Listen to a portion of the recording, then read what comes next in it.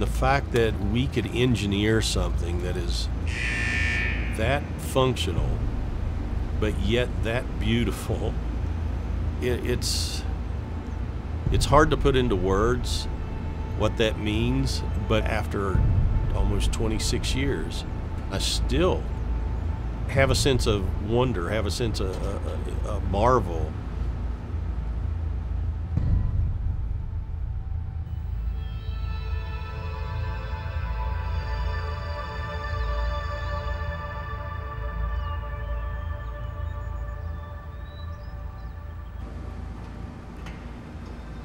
The sensitivity of the GBT is phenomenal.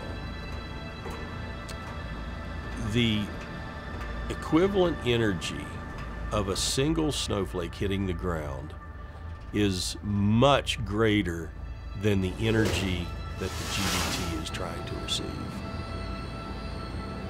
So that kind of gives you an idea of how completely obtrusive man-made interference is to what we're trying to do here.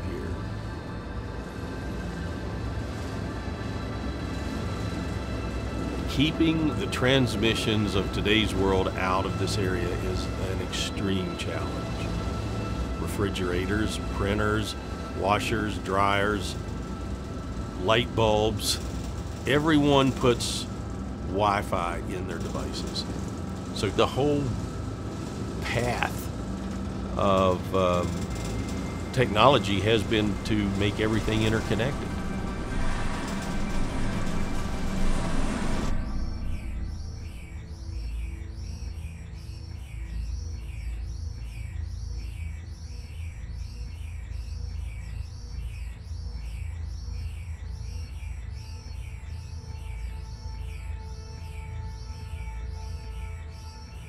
Losing the quiet zone would simply be devastating to our science.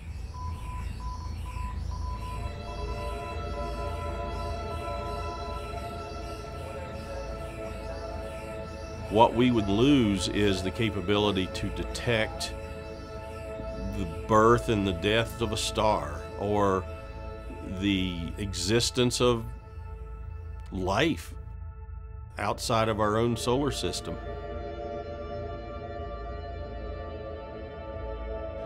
Do I think that life exists out there? Absolutely.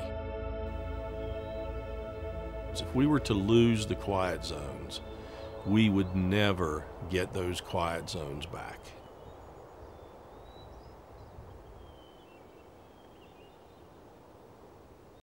Available now on video on demand.